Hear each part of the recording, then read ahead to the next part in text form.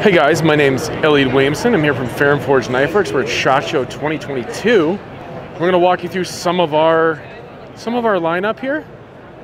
So we're going to start with the really fun stuff. So this is our Archbishop 3.0 model. 3.0 because there's been quite a few iterations of it. It's a full titanium frame lock in 20 CV stainless steel. It's a model that we've been producing for a while in kind of different configurations, and we really, really like it. And so does everybody else, because it's generally sold out all the time. It should be getting restocked about summertime, 2022. Price points on those guys, it's about 280 bucks. Hell of a quality knife. We'll move on to its little brother. This is the mini Archbishop. This is a liner lock. It comes in Nitro V. A German stainless steel, nitrogen stainless steel at that, and we've sold a lot of these over the years. All of our knives run on bearings for easy one-hand deployment, and we do our best to keep some kind of way to open that knife with your finger. Take some stuff out of my hand, so we can open it with a spidey flick, thumb flick, simple, easy stuff. We do have different colors in all of these things. Our most popular model is the Stinger.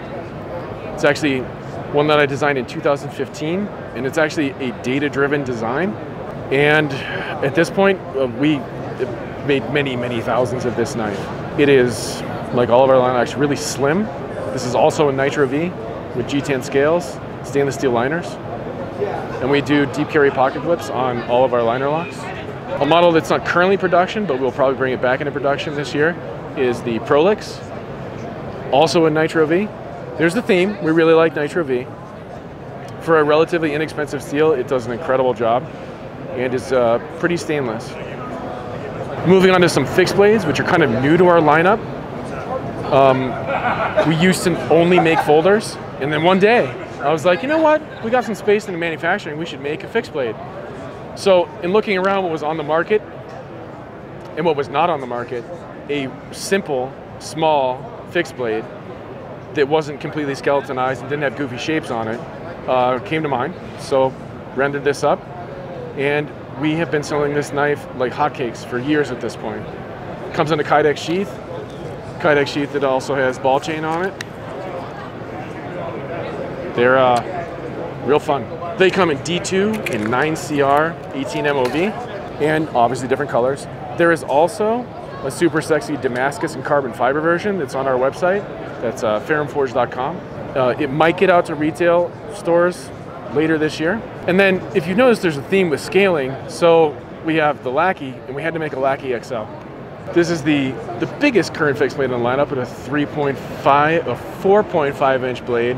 This knife also comes in D2 and 9CR 18 MOV. Comes with a big honking Kydex sheath with this fun clip that is actually designed by a friend of ours, Bob Terzawola. And that comes standard on all of the Lackey XLs.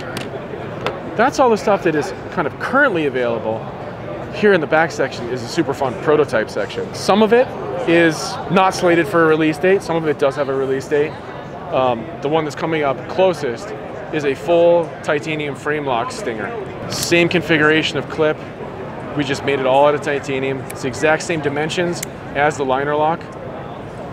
So it's really slim, easy to carry, pockets really, really nicely. I've been carrying a prototype version of this for almost a year, and I love it. Everyone who's seen it loves it. The next thing that'll probably come out in the titanium frame lock arena, it's tentatively called the Demigod. We might change the name. This knife is 3.5 inches of 20 CV. That's an American steel in full tie. All of it runs on bearings. And this is one of my faves. I've been carrying a prototype for this one since we got them in.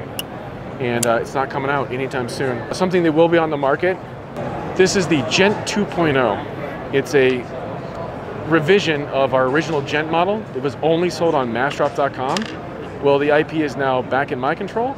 So this will be out at retail probably right before summer, right at the end of spring. And they should be everywhere.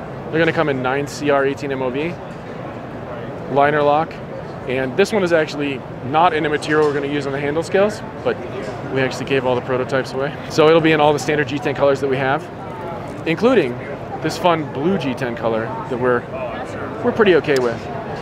This is slated for a release sometime this year.